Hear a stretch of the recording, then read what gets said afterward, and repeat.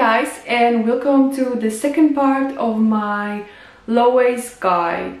Let's start with the planning. I know that planning needs a lot of time. It needs time to plan, for example, your meal preparation or your shopping list, but make sure that you invest that time if you want to live more eco-friendly. The next thing is pasta. As we know, pasta in the supermarkets is always packed. So if you have the chance, make sure that you go and visit a bulk shop, or you can make a pasta on your own. Recycling is actually a good thing, but on the other side, it's not a goal.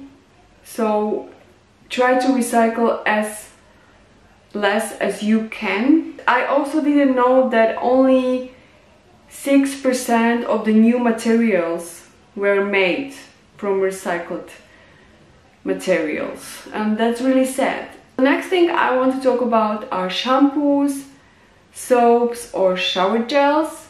Try to buy in bulk, or of course you can make everything on your own. You can save a lot of money, you can use the ingredients that you want and you know what's inside, so it's all natural. Please give up everything that comes in plastic. Of course, I'm not saying that you should throw everything away straight away. Try to use it, and if you don't like it anymore, make sure that you donate it to someone who can probably use it. I don't think I need to talk a lot about straws, because we know that the plastic straws is something horrible. I am using bamboo straws. They are pretty light, and when you're on the go, they are a fantastic alternative if you like to drink your drinks with straws. And I also have a stainless steel straws, which is a little bit heavier, but it's you can clean it very easy, so it's also a great one. Next thing is snacking. So if you like to snack and you are on the go, please make sure that you don't buy anything that is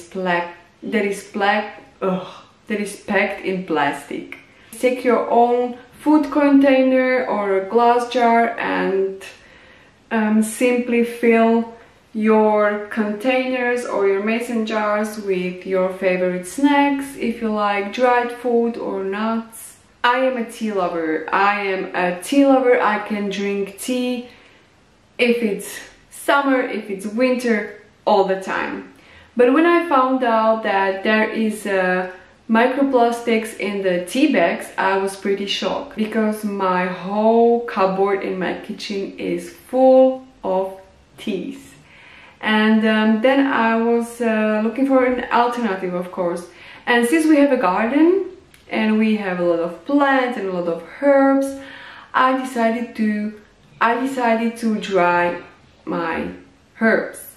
And what I made is this sage loose leaf tea. So I am looking forward, because I have never tried it before and it smells good. So I will definitely let you know how it was. And if you are also a tea lover as I am, make sure that you buy loose leaf tea, or as I said, you can dry your own tea. Toothpaste and toothbrushes. So I use, instead of plastic toothbrush, I use my bamboo toothbrush.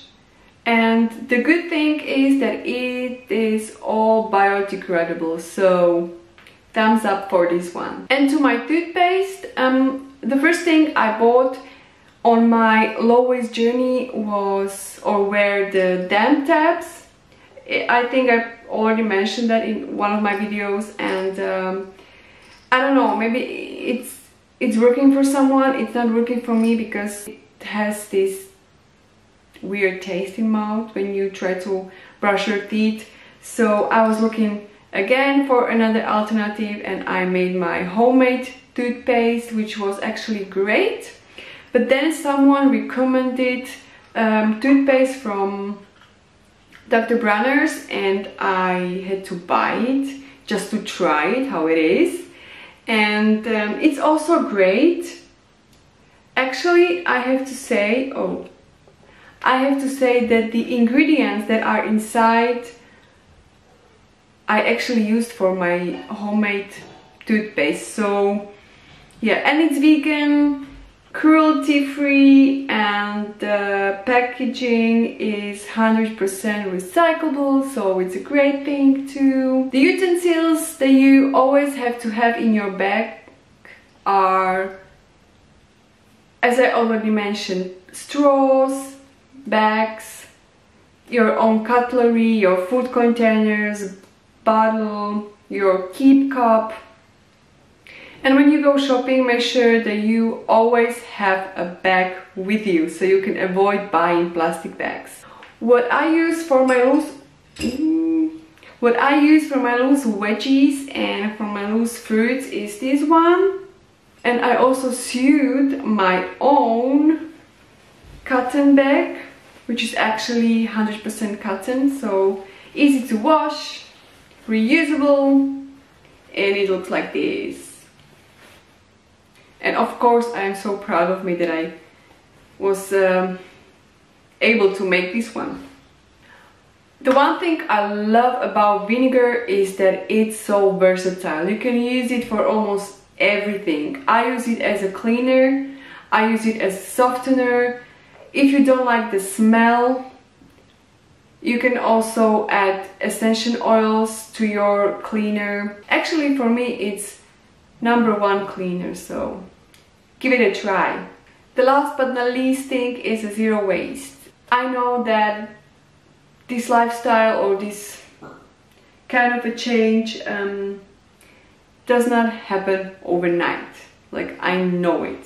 Because we are not perfect, I am not perfect, and it all needs time. But we should take baby steps, and more often, smalls or these slow steps have bigger effect than a sudden change. Try to lower your waste as much as possible. Make sure that you do not put yourself under stress and under pressure, because that's not the point of the whole zero waste thing.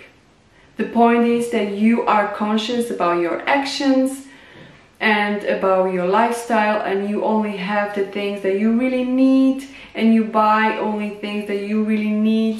And yeah, so I think that was it. If you liked the video, please give it a thumbs up. If you want to know more on this topic, make sure you read my blog and check me on Instagram, where I am posting every single day.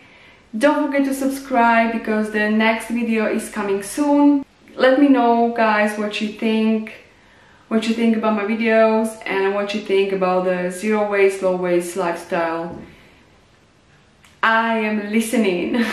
And I see you soon. Bye.